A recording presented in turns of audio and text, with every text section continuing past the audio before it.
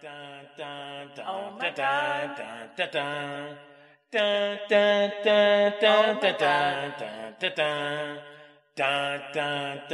Oh my God.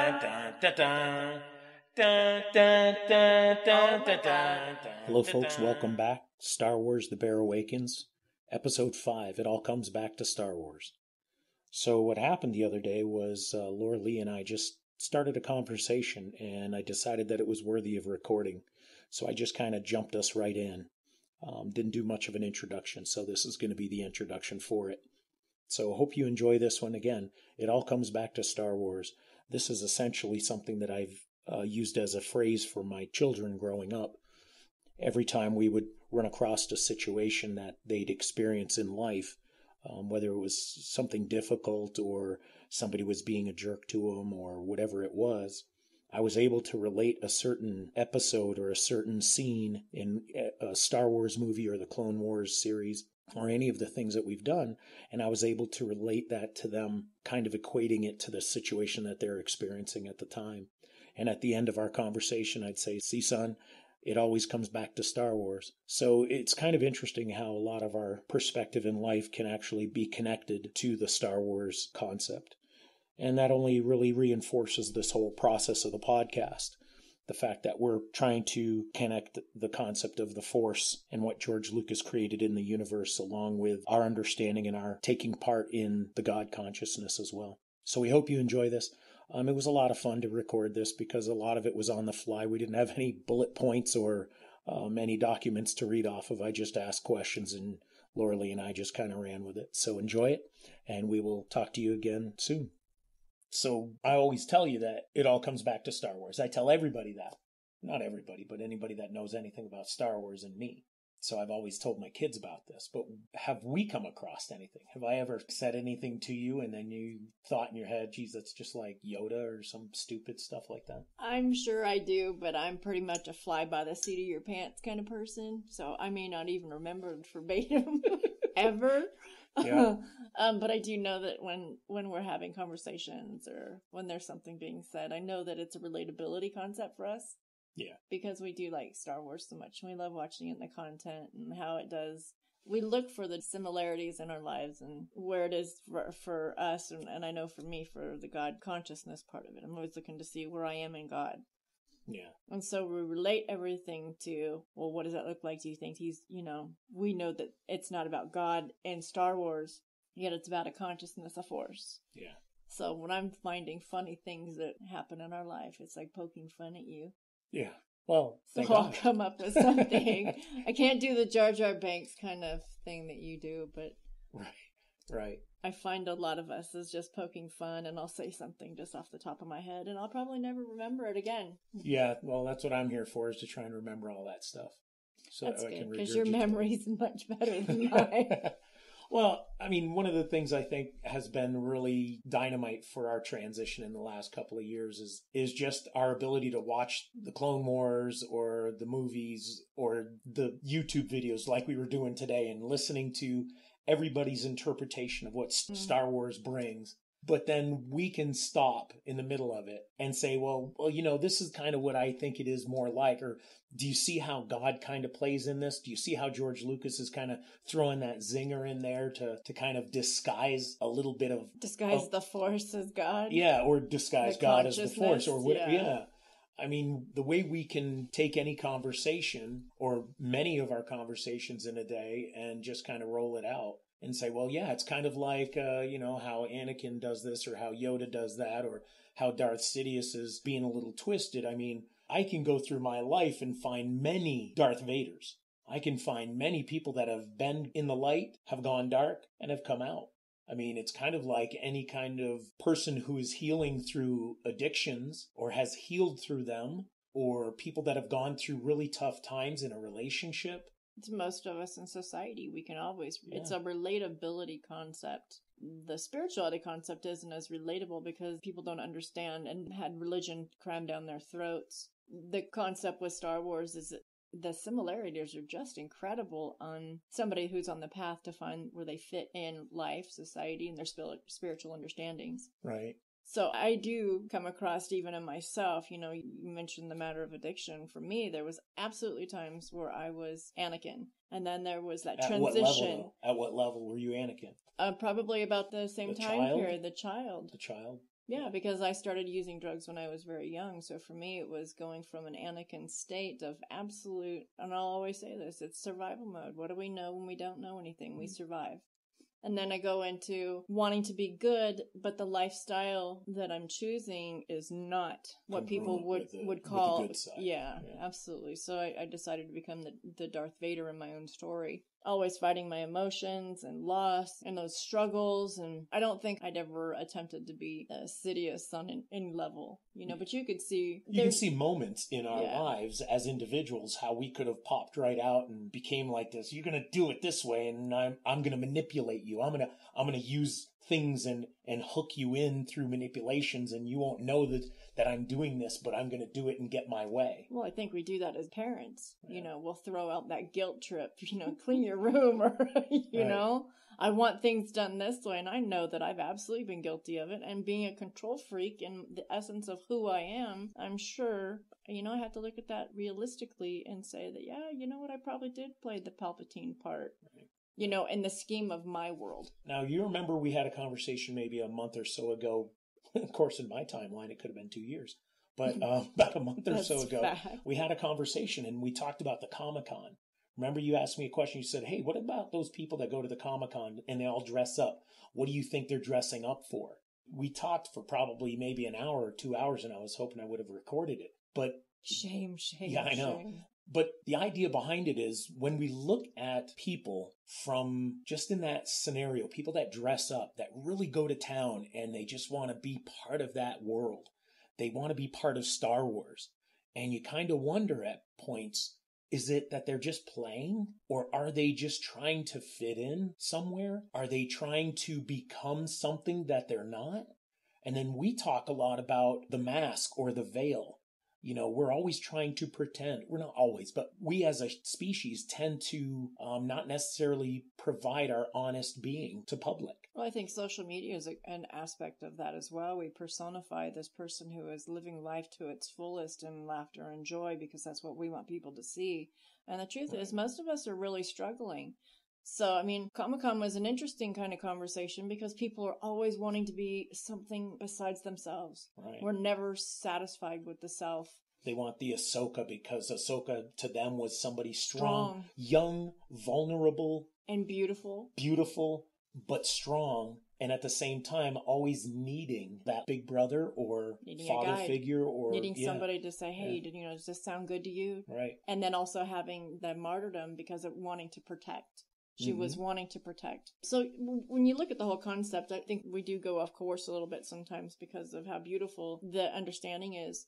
When you're looking at people who want to be other than who they are, it's all of us. We always want to be in a different position unless we're, hitting high on the hog. And I don't know too many people, even with financially abundant situations in their life, that are ultimately that happy. Right. So when it comes to our spiritual path, when you look at Barrett and my life, and I can probably only speak for myself, but I look for every situation that I'm going through, and that does go minute by minute. And for some, it may be very mundane or why bother. But for me, my ultimate path is just be spiritually sound and centered for me and God. Right. So when I look at all these concepts that we talk about, what I find in myself is each moment I'm evaluating. Am I being a master? Am I being a Jedi? The ultimate truth of what a Jedi might represent or should represent, and that's being absolutely centered and doing the right things. Am I being that person? Am I being Anakin in that moment? Am I forcing my will on others and being Darth Sidious? Am I being the manipulator and being Palpatine? Right. What role am I playing in life? And each moment I find myself venturing sporadically. Sometimes I'm centered. Sometimes I'm absolutely not centered. Sometimes things have not gone my way and I've decided I want to be a Darth Vader. And it would be almost foolish on an individual's part to believe that they can always be centered. Right? Absolutely. Because we are humans, and humans provide us with a plethora of situations that are going to test us, constantly test us. You can go through a list of things that'll just tweak you. Someone accidentally cutting you off in line at a store or on the road, or, people saying certain things, or people crossing on the crosswalk when they're not supposed to cross. And you're just driving and trying to be safe. And what does that make us feel? How does that take us out of our centeredness and take us out of the Jedi and bring us to the Sith, so to speak, right? So because we feel that everybody should be the same as we are. Yeah, because we're foolish enough to believe that. We're foolish enough to believe that everyone should be something, when we've got to really focus on ourselves as individuals anyway. It doesn't matter what anyone else does, because at no point in time what anybody else does, says, or thinks is any of our business. But it also has nothing to do with how we are as a person, as a being. At no point in time can anyone make us do anything. Everything is a choice on our own. Even if you take the proverbial, if someone put a gun to your head. If someone puts a gun to your head, they're going to give you choices. Do this or this. And you get to choose. We get to choose. If someone hits you with a car accidentally, something you can't control. You see it as a gray area. However, is it really? Because in each step that we make in life, whether we've made the choices to be Darth Vader or Anakin or Sidious or being a Jedi, we've made choices maybe 5 minutes ago, maybe 10 minutes ago, maybe a year ago that may 20 have years ago, brought that absolute situation to pass now. Yeah. I mean, look at Palpatine, and such a manipulator. Oh my gosh. Yeah. But his plans are not for the now, therefore a bigger, broader picture. He's doing things in the thought processes to, if I do this today, 10 years from now, that's going to happen. Exactly. And that's what happens in our lives. Just because we've had an accident, we consider it just an accident. There was no planned event in it. The facts are there's a situation in our life that has led us to that very moment. Right. What We've made choices. We made choices. Everything we do every day, all the time, there's a choice that we make. Whether it's from waking up when the alarm goes off or snoozing it, or putting a sock on an hour and a half before, or an hour and a half, or whatever it may be, right? I mean, do we want to eat that scoop of ice cream, or do we want to have those Brussels sprouts or salad, right? We make a choice on everything. Just us talking together right here. When I'm looking around and talking, I'm choosing to put my eyes somewhere and focus on something. It creates our existence because we're choosing in an open, that's the free will, right? The free will to make choices. So we're doing this all the time. When we want to look at somebody and see the God in somebody, we choose to do that. If we want to look at somebody and judge them and say, wow, why are they wearing that? Why did they do that today? Who do they think they are? We go into a choice and we get to go down the dark path if we choose to.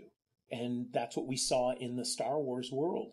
This Star Wars galaxy was George Lucas's way of saying, look, man, we're all people. We're all beings. We make choices and we make mistakes and we do the right thing and we do the wrong thing. He says, but ultimately we're all there and we all have this connection with this thing called the Force, or as we like to put it, the God consciousness. So we're all making choices about what we want to do all the time, all day. Even in our sleep, we're doing the same thing. So it's pretty powerful to be able to see the connections between human life and the Star Wars universe. I think it's beautiful, especially for us, Star Wars geeks. And I know there's plenty of you out there who are more knowledgeable than I am. And Bear's been, my kind of pilot on showing me more of what Star Wars really meant. And I do find that I do apply it daily, along with my walk and finding where I am in each moment. So yeah, it plays a big role in our lives. Right. So the concept of it all comes back to Star Wars. It's just real simple. We're building the relationship between Star Wars and our lives. And we only do it because it's fun. But it also helps us stay in the balance and to recognize stuff more. We throw things across at each other all the time so that we can kind of guide each other hand in hand. Just because I have more knowledge doesn't mean I know more. What I have is I have a knowledge that's in my head about Star Wars. Laura Lee has knowledge about life, in her path that was completely different than mine, that I may not ever comprehend what she got to go through.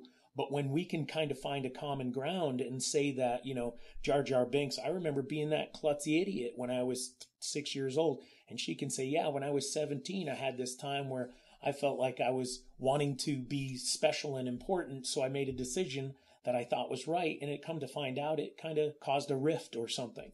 So we get to have this back and forth because we understand our lives are the lives we have, but we can kind of find a common ground, a common bond. That's why people are watching Star Wars. That's why people are YouTubing Star Wars stuff, and they're all excited about the next episode, and they're all jacked up about The Mandalorian and stuff. There's millions of people that are actually in tune, connecting with us at this moment when we're listening to ourselves. It's relatability. Yeah. Common ground, the commonality. I'm different from you, and I'm different from everybody that listens to this, but we're all the same because we all see the same things. We're watching the same stuff. We just see things and perceive things differently. Yeah. Awesome. Well, thank you very much. That was a nice little quick podcast for everyone to gravitate to. Thanks, Bear. Thanks, guys. Thank you all very much for hanging out with us. Stay tuned for our next episode. Not sure exactly what we're going to call that one, so that's the fun of this. So enjoy your world, folks, and as always, may the Force be with you. Dun, dun, dun, dun, dun, dun. I can edit that because we already have that recorded, but thanks. That's what made me feel it. Yep. Oh my God. Dun, dun, dun. Dun, dun, dun, dun, dun, dun, dun, dun. Dun, dun, dun, dun. Oh my God. Dun, dun, dun. Dun, dun, dun, dun, dun, dun, dun, dun.